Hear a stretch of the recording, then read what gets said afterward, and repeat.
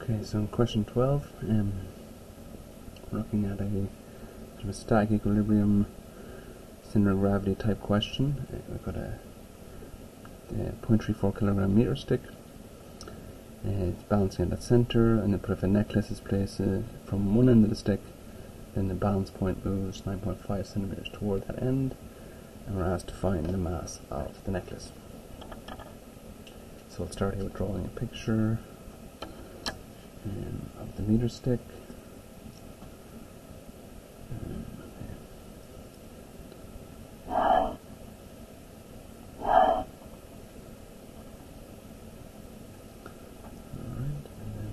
Put the center point here, where it's what normally balance is at center. But we're told that when we hang a necklace from one end,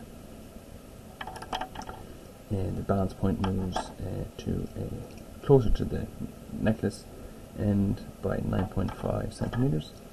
So if we had like a pivot point here, like a sort of fulcrum, this will be the new balance point, where I know that this particular distance here is 9.5 centimeters.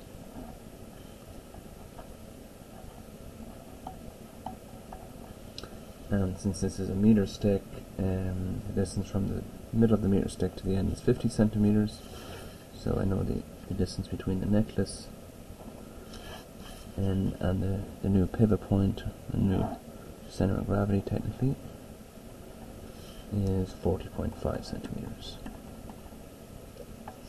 So you could treat this as a center of gravity type problem, and I'll sort of do it in a sort of a similar way, but I'll also tend to think of this problem as sort of a torque problem, which the center of gravity is really a torque concept. So we have here, acting here, is a weight force here acting at the center of the ruler due to the ruler's mass. There is a weight force here, and then the necklace also applies some sort of downward force here on the ruler,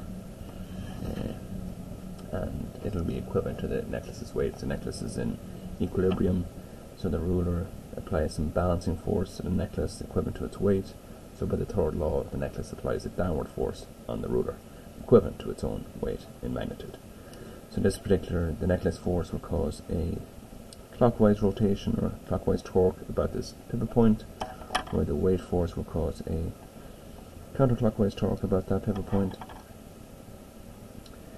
And these torques must be equal to each other in magnitude, such that the ruler is balanced. So, so what I would write here is that the torque about this particular pivot point of the weight force is equal to the torque of the necklace, and the torque due to the weight force is its magnitude of the weight of the mass of the ruler times g times the 9.5 centimeters. That's the distance between the center of the ruler and the new pivot point, or the balance point, and then this is equal to the mass, the necklace's torque will be the mass of the necklace times g times 40.5 centimeters. So we'll go ahead and cancel out those g's. So I have and I'm looking for the mass of the necklace, so the mass of the necklace will be the mass of the ruler times 9.5 centimeters, all divided by 40.5 centimeters. And since the answer is in grams, I'll convert that 0.34 kilograms to 340 grams times the 9.5 centimeters over the 40.5 centimeters, and this should give you 80 grams. So choice E.